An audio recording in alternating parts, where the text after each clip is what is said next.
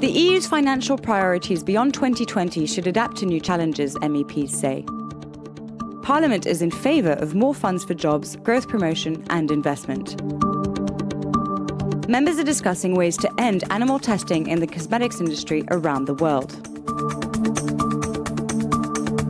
MEPs are looking into the EU's capacity to handle a potential electricity crisis. They also want to improve customers' rights, including the freedom to choose an electricity supplier and clearer bills. What are the current and future challenges facing Schengen?